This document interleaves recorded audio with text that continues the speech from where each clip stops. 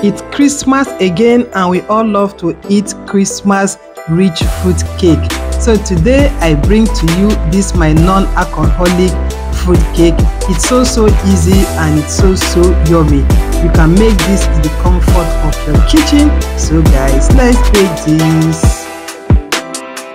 So for this, we put our fruit in the pot, then we add in the cherries.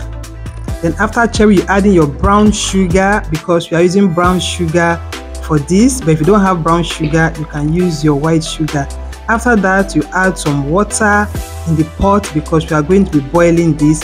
After that, you add in some lemon juice. Then you add in your butter.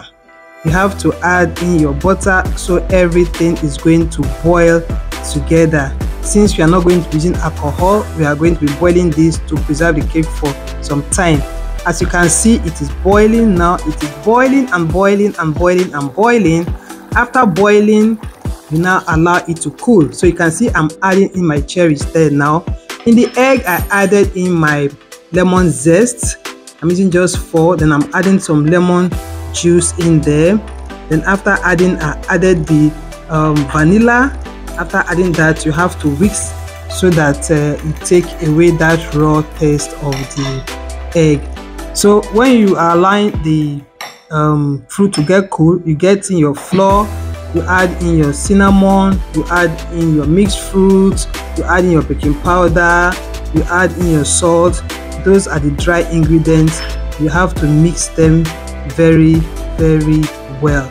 Don't worry, I'm going to leave all the ingredients in the caption box.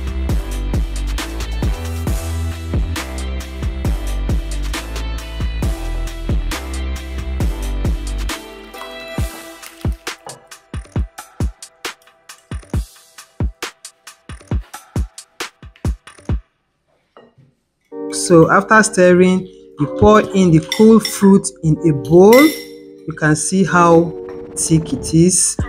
So when this is done, you now pour in the egg and the lemon zest. You add it to mix very well. Keep on mixing. You know there's no alcohol in this. So after mixing, you now start adding in your flour gradually. You can see how I'm just folding in the flour in. Just be folding it gently like that. Rub it in. Don't just pour it at once, just one step at a time. You'll be adding it. Just be adding. So that is the last one I'm adding now. Then I'll now combine very well until everything is mixed. So you can see what we are having here. Everything has mixed very well. Then you now add in your almond. So you have to cut in the almond into pieces and now pour it into the mixture. You can see how well it is. It is not so thick and not so runny. Then when that is done, you get your pan. You can see I've already laid in the pan with my parchment paper. Then you now pour in your butter. Pour everything very well. You can see I'm just scraping the pan, the bowl now. So when that is done, as I'm pouring in, the oven is already heating. You put in the oven medium high and to bake for at least 1 hour. So our cake is baked now. Our non-alcoholic cake is baked now. You can see how fine this cake is. It's so yummy and it is so soft.